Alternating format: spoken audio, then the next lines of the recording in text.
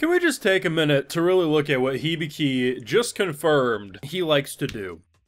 And that is, make probably terrible decisions that are based on emotion, because this man decided to lock away a duster in his closet, which, hey, you know what, he wants to be friends with people, that's in his character, but it's like, when she comes out, and you're just thinking like, why does this man have some, like, cute girl in his closet? Like, what is Hibiki up to?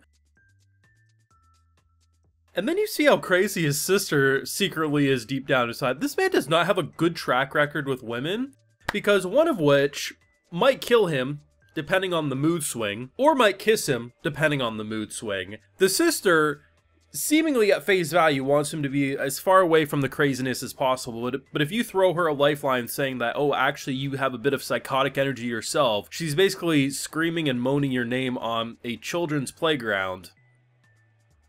You heard me. Just when you think you know what to expect from this show, our boy D infiltrates as Hibiki and learns this place is way more crazy than we first thought. I thought the reason it was a little more loud for him and he was complaining about the noise was that maybe the dusters had just better hearing than your average human. This man had a goddamn duster in his broom closet, and I have to imagine a lot of that was due to his own hormones getting flared up around her. The show's fantastic. Full live reaction over on Patreon. If you want to see my full uncut thought to this or any of these Go Go Loser Ranger episodes, it's going to be over there exclusively. So, we couldn't watch last week. Some sporting event, I think it might have been tennis, took up this time slot in Japan. Is what it is, but we're back, and boy, is this getting better than I first thought. Now, there is a lot of like subtle, smaller details that really reinforce just how good the writing is, but of course the bigger moments are going to be the star attraction for many people's discussion. The sister stuff, psychotic, crazy, super interested in that.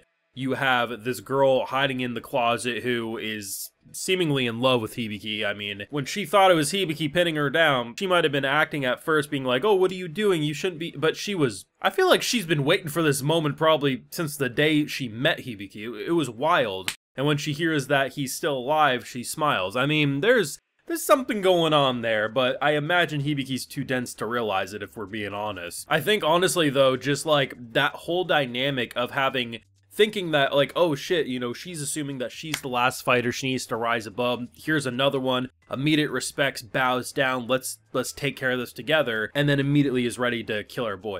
He cuts her heads off and throws it in a box just so he can have a afternoon snack with Hibiki's sister, who turns out to be the Pink Ranger. Which is interesting because she's clearly in a wheelchair, but if she transforms, she's pretty much back to normal. I mean, I have to wonder if part of the reason she's more okay with becoming psychotic was that so she could still be able to walk at some points, because obviously without the divine artifact, she's, you know, she's in a wheelchair for life. Though she also does seem crazy, but maybe just being around this organization long enough corrupts you to the point of becoming crazy, not that she always was.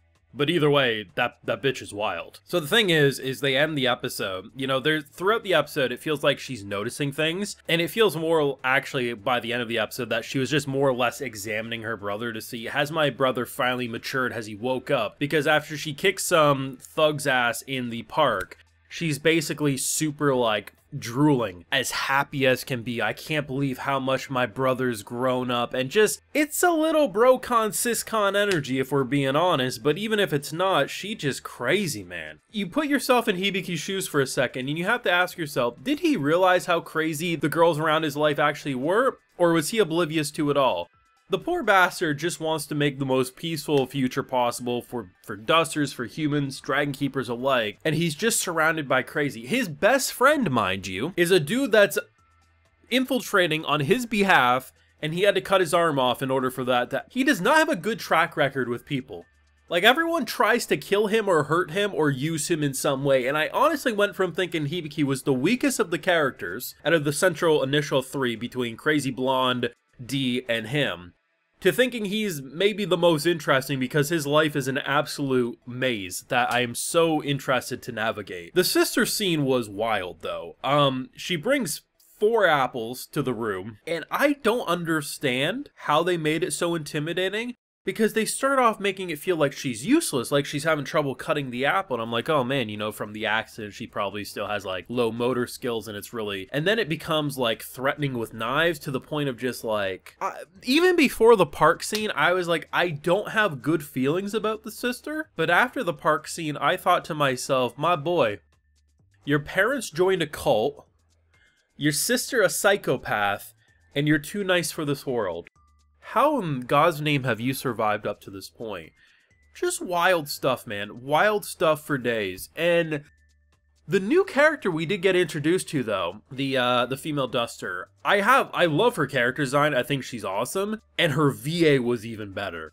So when she's in her normal voice, which is kind of like threatening, intimidating, great performance, but then when she gets more cutesy, you swear it's a different VA. Like, the fluctuation in range was so top tier. And for having such a subtle change in her character expressions, like a little more blushing, a little more embarrassed, it just made it all the more adorable.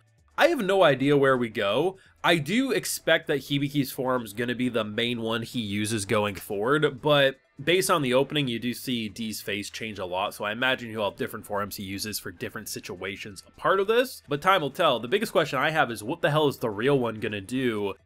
All we saw of him was wash his face in the river after his hand has been cut off, so what is he going to be up to? I imagine something, but, you know, they did a smart thing with the introduction to all these new characters, is that they gave him a little mission to, like, hand out these ID cards, so he knew the face, he knew, like, who to look out for, but of course, because he broke the laptop, he didn't really have, like, he didn't know how to interact with people, because he didn't read up on the notes. Which makes sense. I mean, he didn't even really know how to use a laptop to begin with, let alone, you know, turn it on to read notes and stuff. But I like the fact that rather than it just being like, here's a generic info dump, it's like he had to awkwardly navigate the halls and hand out those things, which let us get a kind of visual idea of who we're going to interact with, which is a pretty large cast, all things considered. This was a really good episode, but they casually keep dropping plot twists, like the sister being Pink Ranger and psychotic, but the fact that Hibiki, of all characters, has been keeping a baddie in a closet. Did he realize he was probably doing it because of hormones? Probably not. I do believe he just wants to help everyone, and that was a solution, but I have a feeling his pants region made part of that decision, if I'm being honest. But, bless Hibiki, man. A character I thought would be the most generic whatever, maybe even the first death of the show, turned into having the most important plot relevance in the show outside of D, if we're being honest.